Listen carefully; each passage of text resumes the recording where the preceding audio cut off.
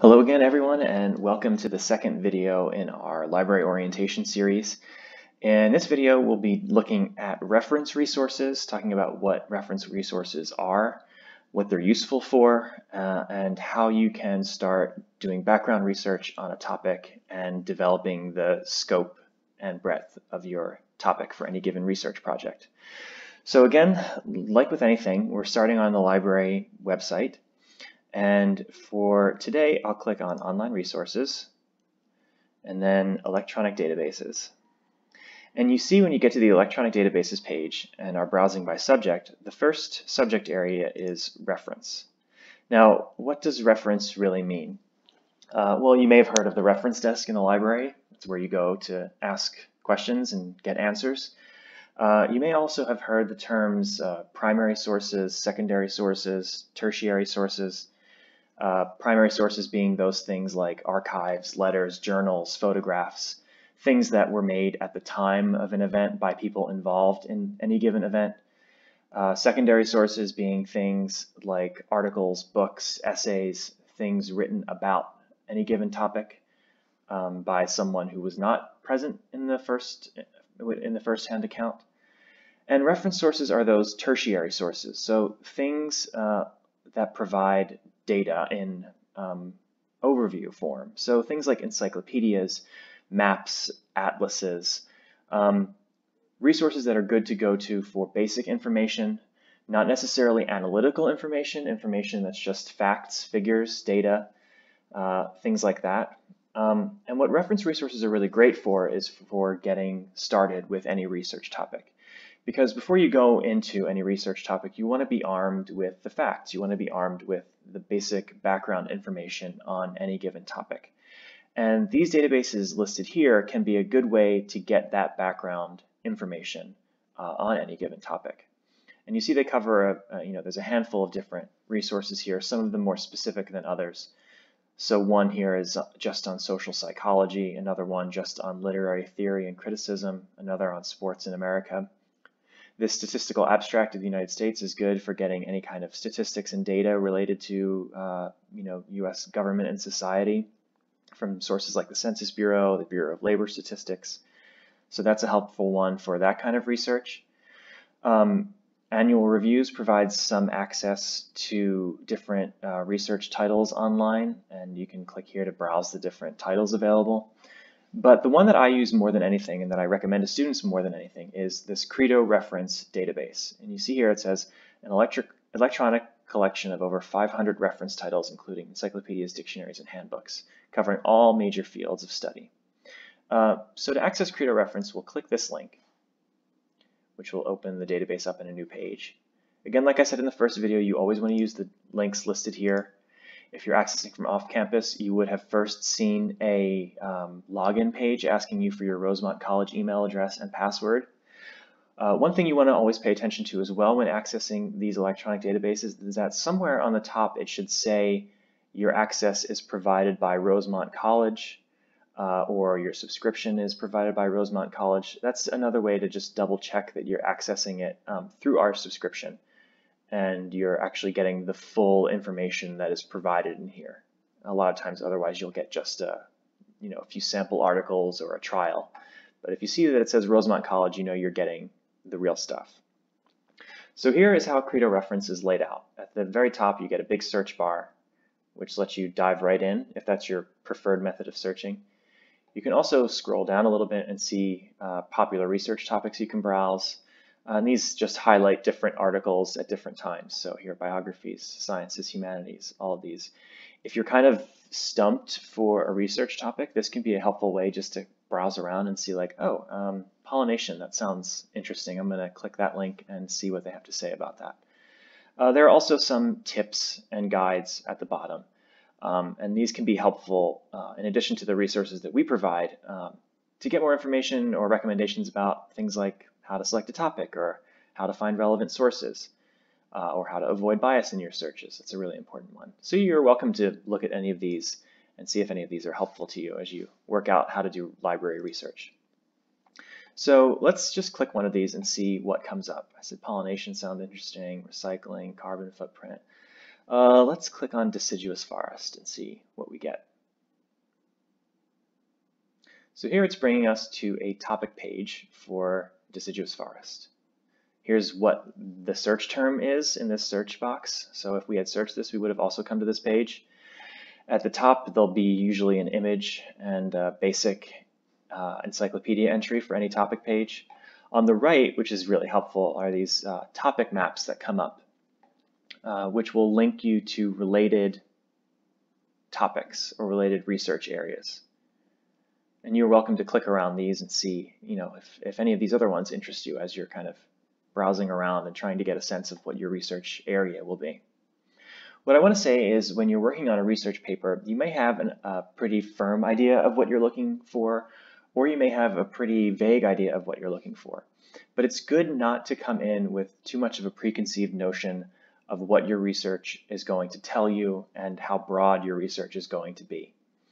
Of course, this depends on the project at hand. You might be assigned a paper that's 10 to 15 pages long, or maybe a paper that's just 3 to 5 pages long. So, of course, the longer the paper or project, the more information you're going to need. And what's helpful about the Credo Reference Database is for any given topic, because it covers all subject areas, it gives you a good sense of how much information is out there in general on any given topic. So on something as specific as a deciduous forest, what we see listed on this page might give us an idea of whether or not there's going to be enough information out there beyond this database on this one topic. Or if we find that we're not getting a lot of entries related to deciduous forest or any other search topic, we might say to ourselves, okay, this topic area, this question, this subject doesn't seem like it's leading anywhere. Maybe I have to see some related things that the encyclopedias list and either expand my search or contract my search. And we'll see how that plays out as we start to browse some of these results. So again, there's this basic entry up here. Then down below, a list of other related articles. Now, like I said, Credo Reference and reference databases in general include things like encyclopedias, dictionaries, handbooks. What's nice to pay attention to as you're scrolling through these results is where these entries are coming from, because that'll tell you the perspective from which each individual article is written. So something maybe more from a scientific background, or maybe some of these articles will be written from a perspective of climate change activism, or even industry or production.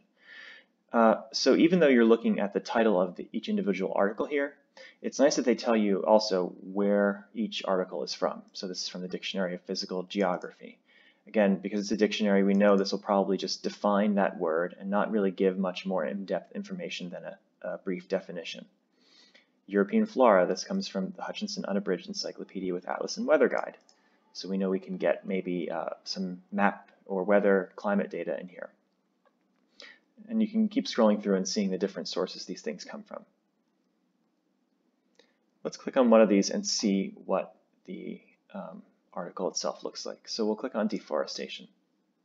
This again could be a more specific term related to deciduous forests. So depending on how broad our topic search is or how big our research assignment is, we might want to look at specifically deforestation of deciduous forests or just deforestation in general. So here it gives you a brief definition, a little bit more from the encyclopedia, and then some reference sources. At the bottom here is how to cite this article in different citation styles, APA, Chicago, Harvard, and MLA. Depending on your instructor and what research area you're working in, you might be using different citation styles at different times. These citations are usually pretty good as provided, but it's always a good idea to double check against either a citation manager or an MLA or APA guide online. And here it links you to the book that this comes from, the encyclopedia. So you could browse through this book and see different articles within this book of different terms of ecology and environmental management. Again, on the right, I know this can seem overwhelming, but we have more related searches, so you could click any of these to keep browsing related articles, another article on deforestation, other ones that might be related, tropical rainforests, etc. We could click on this topic for deforestation and see what it brings. Here's another concept map now for this term versus deciduous forest. So now this links us to rainforest, logging, erosion, forestry, tropical rainforest. These are things you want to pay attention to at any early stage of research because, again, not only will this tell you how broad your topic should be, so you might want to look specifically at deforestation or specifically at erosion, but this is also going to give you an idea of terms to search when we get to those periodical databases or when we start looking at books. So it's one thing to just search for the term deforestation, but say we search in another database and nothing comes up. Well, then here we know these are some related terms that we should also try searching. We can also try searching forestry or erosion or logging in relation to this term if we find that in further research we're not getting enough on this information. So that's another way I like to use reference databases to sort of mine subject terms for further research, in addition to getting background information and defining your research topic. So this is how that's all laid out. It looks like when we clicked on deforestation, now there are some image sources. You can see how those are laid out.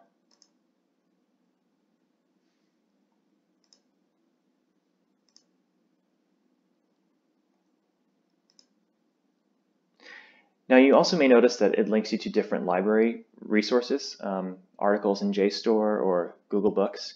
You're welcome to click through these, but just again pay attention to what I was telling you before about accessing different information through Rosemont's library website. Google Books and Wikimedia Commons are not something that the library itself manages, so you have to be a little bit more careful. Especially on Google Books, you might access a book and then find that you can't actually read the whole thing. If you click one of these articles from JSTOR, JSTOR is a periodical database that we'll look at later in one of the next videos in this series. These will link you right to that article, but again, you'll have to log in with your Rosemont email address and password to get there if you're off campus. So you're welcome to try that. What you might start to notice at this stage of research is that there are many ways to get to the same information. So if we came in here knowing we wanted to search for deforestation, we could have typed that in right at the beginning, clicked search, and come to this page. If we didn't know what we were looking for, we could have browsed some of these other topics until we got to deforestation as something that we were interested in. And then, as you see, there are also many other ways to click around and find related subjects and related terms.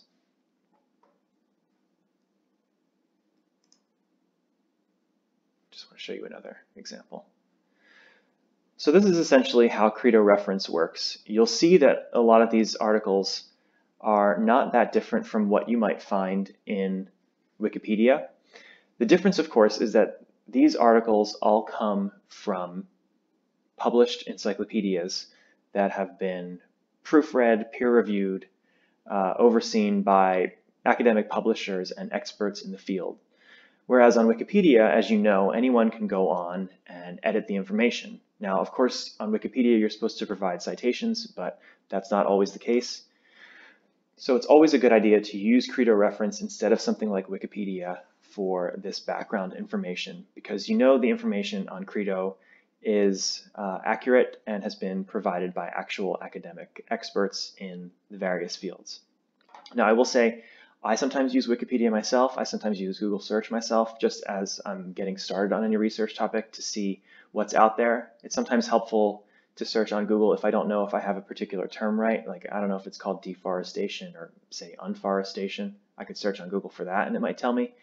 But Credo Reference is really where you can dig in to get those related search terms and search topics, to get actual reliable data and statistics and good background information as you're starting your research. One other thing that we'll come back to later is in some of the bibliographies listed for these articles on Credo, you'll find that, okay, it tells you the sources that this article is citing. So say the Food and Agricultural Organization of the UN, this article by Paul Harrison and Fred Pierce, Millennium Ecosystem Assessment, and then you see these links next to it that say the eJournal portal. Well, what these will do is link you back to our electronic journal locator. So say you're reading this and want to access the research behind this. Well, if you click these links, it'll direct you to the databases that we subscribe to that might contain these articles. Now, we don't always have access to the articles listed here, but if you click this link, and I'll show you an example here. So that one, it didn't seem like we have. But you see it brings us to that electronic journal article. And this is a good way to find research sort of ready-made. If you have an article here that you know you want to research more in depth, chances are you'll want to look at the things that they cited. And these links can be an easy way to see if we have access to the things that have been cited here. So that's a handy tool that you want to pay attention to, and maybe we can spend more time with that in a further video. So again, that's the basics of Credo Reference. I hope you use it as a way, again, to develop your research topic, to come up with different search terms, and to get a sense of how search processes work. Whether you're searching for a term, whether you're browsing or clicking through, Credo Reference is a great place to get started.